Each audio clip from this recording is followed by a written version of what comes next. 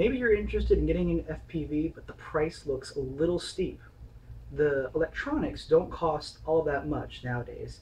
The transmitter and receiver for the video system, along with the camera, are actually getting really reasonable in price. But one thing that stays exceptionally expensive are FPV monitors, screens. Usually they're pretty small. Granted, you do need something that will handle blue screen, that won't really go to a blue screen very quickly or at all, so that you can still see even a staticky image. But there is a really cheap alternative if you've got some parts lying around, and you probably do. So I'm going to give you a quick rundown of my super simple, super cheap FPV ground station, because I myself was not willing to spend that much money on a specialized FPV screen. Here it is.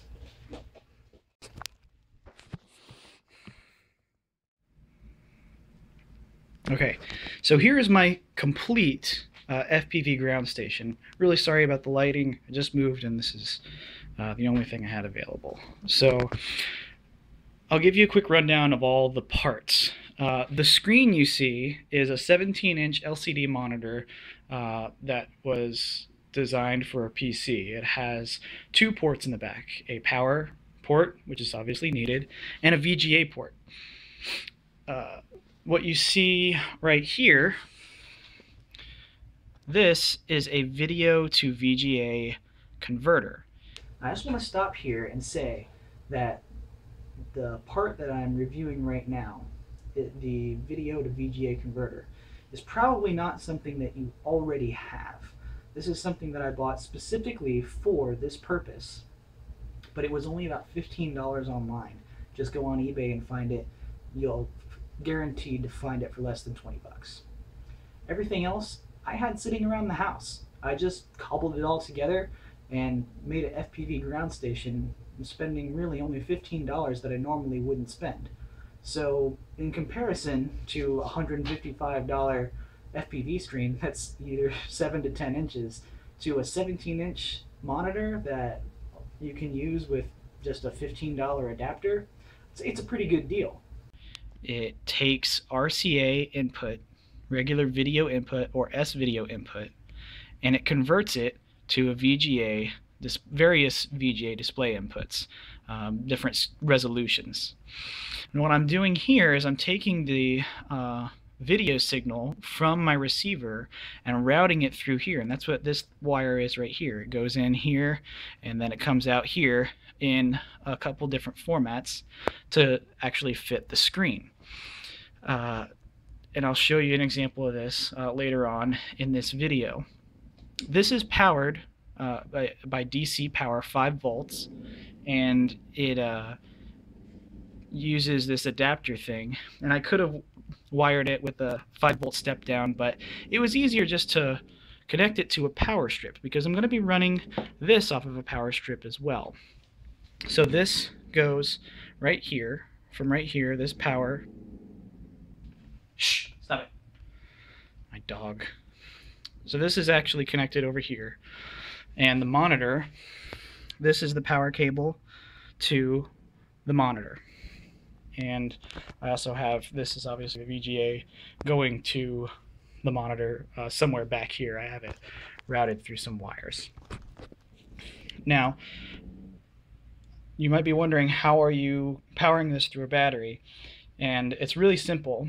I actually have this cigarette lighter, car cigarette lighter converter. The cigarette lighter port in the car is really just a power port. It's taking the 12 volts directly from your car battery and just providing power that way. This used to have the plug that you would insert into the car, and I just simply cut it off and put an XT60 connector on it so I can connect it to my battery. And I'll go ahead and power this up for you because this is how I would turn everything on. Alright, so now I've got the XT60 connector connected to this splitter, and the splitter is powering 2 devices. This right here is actually the power to the receiver. This is actually connecting right here, this thing. This takes 12 volts and this provides 12 volts because it's a 3-volt or 3-cell lithium polymer battery, and it provides the same amount of voltage as your generic car battery. So it works out really well. You don't have to do any modifications except for solder this wire, which is real easy.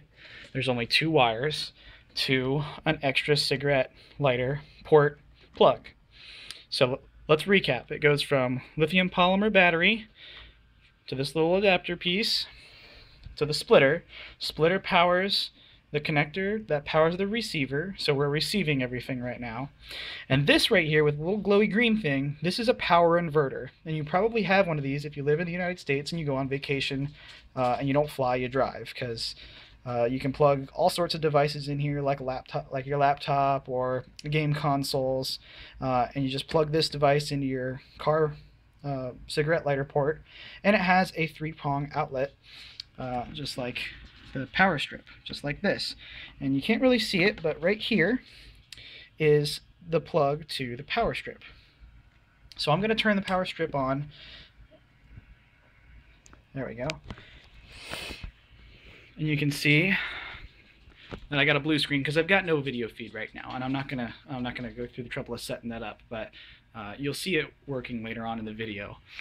So now the power strip is getting power from the inverter that's getting power from the splitter and the lithium polymer battery. It's feeding that power, AC current, to this plug, which is feeding power to the monitor. It's also feeding power and AC current, or alternating current, to this adapter that powers the video to VGA converter, which is converting the RCA signal into VGA output. The VGA output's going to the screen and will allow you to actually see everything. It's really not hard at all. You only have to solder maybe 4 wires, and if you buy the right combo online, maybe even 2. The only thing that you might have to solder is this XT60 or whatever plug you like to use connector to your splitter.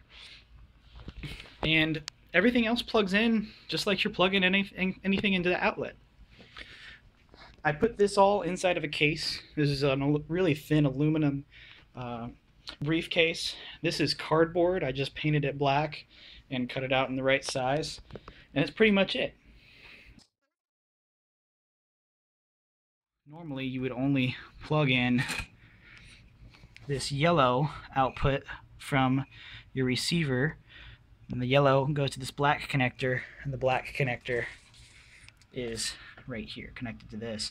Normally it's all you really need, but if you have a transmitter or a camera that has audio output, you have the option of adding your audio to your receiver, your ground station system. And what I've done here is I've taken RCA plugs, and I just took the yellow cord off and I left only the red and the white. The red and the white are plugging in to this cable that came with the receiver, and they're going out right here.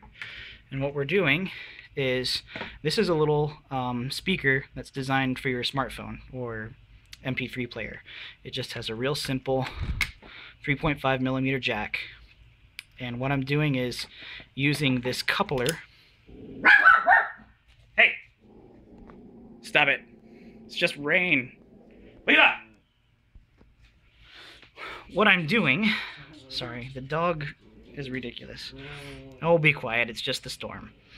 3.5mm jack, 3.5mm female coupler to this RCA to 3.5mm converter. You connect all these together and plug these in together, and you've got audio. It's just that simple. Here it is.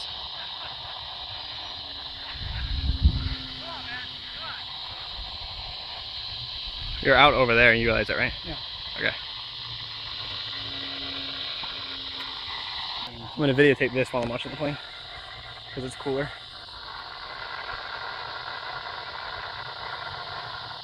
Pull up a little bit. I'm landing. I know, but it's really low. There it goes. You're... It's close. Sweet.